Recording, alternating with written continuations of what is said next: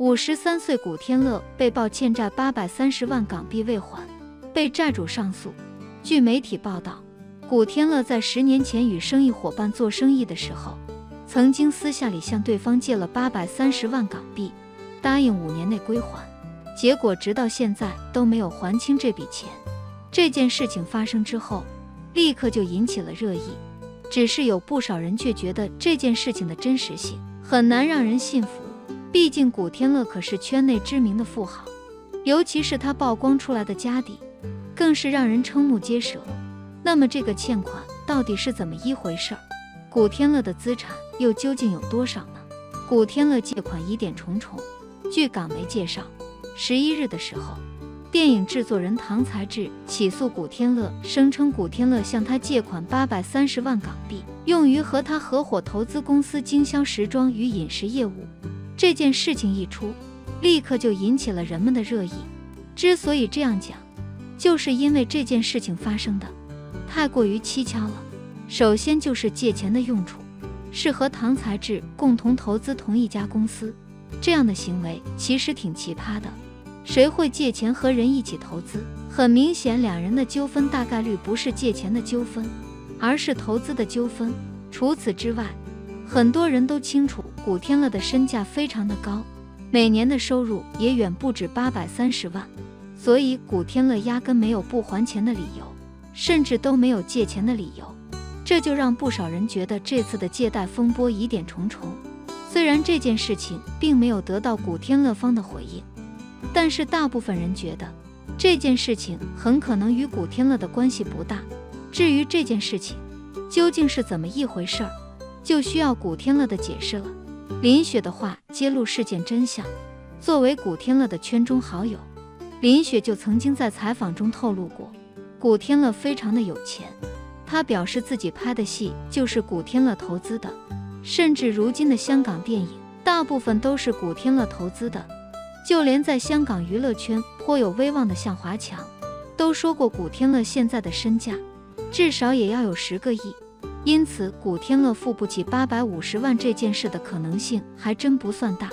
要知道，因为这些年香港电影的逐渐式微，即便古天乐的年纪和资历在香港娱乐圈中算不上顶级，但是他却是如今香港电影圈毫无疑问的领头羊。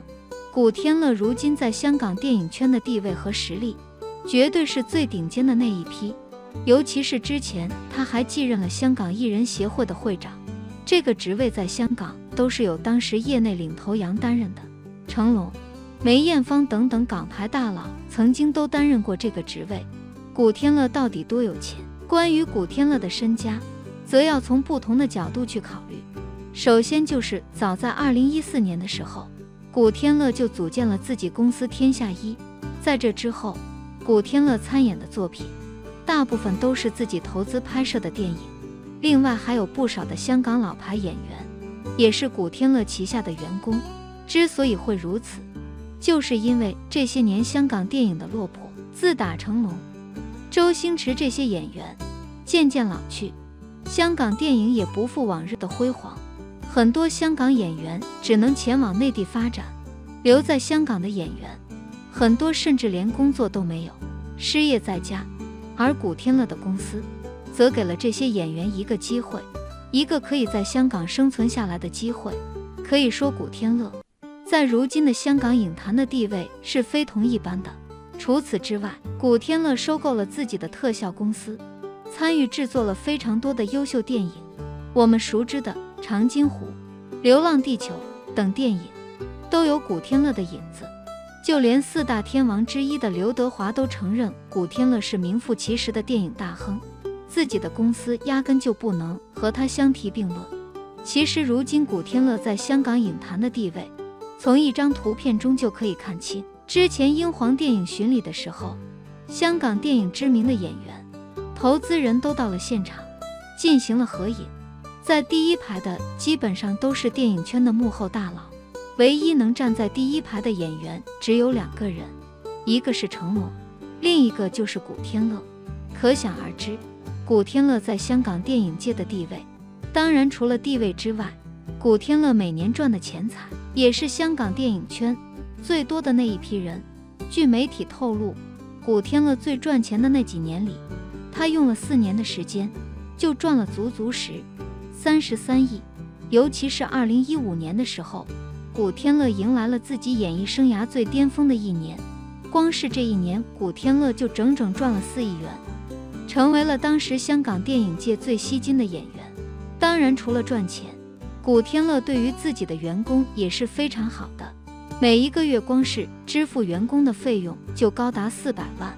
虽然比不上一些大企业，但是在香港娱乐圈也算是一笔不小的支出。除此之外，因为古天乐还是香港艺人协会的会长，所以古天乐对于香港的一些老牌艺人的帮扶也是非常让人感动的。之前香港电影泰斗级演员卢海鹏因为生病继续动手术，就是古天乐自掏腰包20万垫付的医疗费做的手术。还有4大恶人之一的李兆基，当时他去世的时候，是古天乐第一时间出手帮忙为他送行。可以说，如今的香港演艺界还能在古天乐是付出了不小的努力的。古天乐出生于香港一个普通的家庭，祖籍在广东。从小，古天乐的妈妈对他非常严厉，他也因此对妈妈怀有很大的畏惧，一直以来都是个乖孩子。15岁那年，古天乐选择辍学进入社会打拼。他经历过在餐馆洗盘子，在商场担任保安等各种辛苦的工作。然而，机缘巧合的一次机会让他开始拍摄歌手的音乐视频，从此他的娱乐圈之门打开了。1993年，古天乐正式进入 TVB 做学徒，学习演戏。起初，他只是跑龙套，做剧组的杂工，但他依然保持着非常努力的态度。经过2年的辛苦奋斗，古天乐签约了一家经纪公司，在公司的推荐下，他开始担任男主角，出演《神雕侠侣》。他与李若彤演绎的小龙女和杨过成为了一代人的记忆。后来的翻拍版本也很少能超越这部影片的影响力。在《神雕侠侣》受到广大观众喜爱后，古天乐开始了他顺风顺水的演艺生涯，几乎每年他都能拍摄多部影片。红了之后，他依然保持着拼命的状态，从不停歇。在10几年的时间里，古天乐拍摄了近100部电影和电视剧。他以出色的演技获得了香港金像奖的最佳新人、最佳男主角等奖项。他主演的电视剧和电影的收视率和票房也都非常出色，使得古天乐成为了港圈1线男演员，并拥有了众多粉丝。通过娱乐圈的成功，古天乐开始选择回馈社会，积极从事公益事业，捐款进行慈善活动，并帮助弱势群体，因此他被人们称为慈善超人。这么多年来，古天乐不仅仅是一名著名的演员，还成为了许多人眼中充满爱心的慈善人士。有人笑称，即使古天乐拍摄糟糕的电影，也不会怪罪他，毕竟他所赚的钱都是用来帮助贫困的孩子们的。成为明星后，古天乐开始了他的慈善之旅。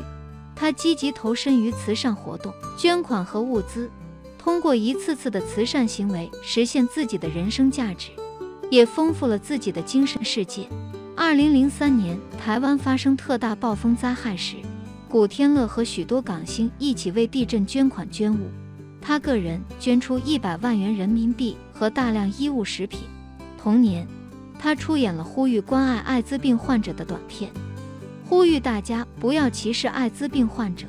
2007年，古天乐开始关注儿童群体，他出版了一本名为《玩具大战》的书，并将书籍收益全部捐赠。联合国为了表彰他的贡献，在同年授予了他联合国儿童基金大使的称号。他对贫困儿童的贡献越发积极。其实，古天乐在从事慈善事业的过程中经常受到质疑，很多人怀疑古天乐的动机，并且恶意猜测他的真实意图。不过，古天乐从未回应过这些质疑，他只是默默地做自己的事情。他甚至捐赠小学的善举一直都是不为人知的，直到他已经捐赠了50多所小学时才被人们发现。尤其是前几年疫情的原因，导致了很多演员没有工作。要知道，香港的很多演员并没有内地演员这么高的收入，几年的失业对于他们的打击完全就是致命的，所以古天乐就以艺人协会的名义，向每一个艺人发放了9000元的补助。虽然不算特别多，但至少能保障生活。可以说古天乐是毫无疑问德艺双馨的电影人。当然了，做慈善以外，古天乐也很会享受生活。有媒体就曾经说过，古天乐名下的豪宅就有好几处，尤其是他们现在正在使用的豪宅，更是价值3亿。不仅如此，古天乐还拥有自己的私人游艇，足见古天乐的身价有多高。所以说古天乐欠债830万这件事情概率真不大。至于到底是什么原因，就需要古天乐亲自告知人们答案了。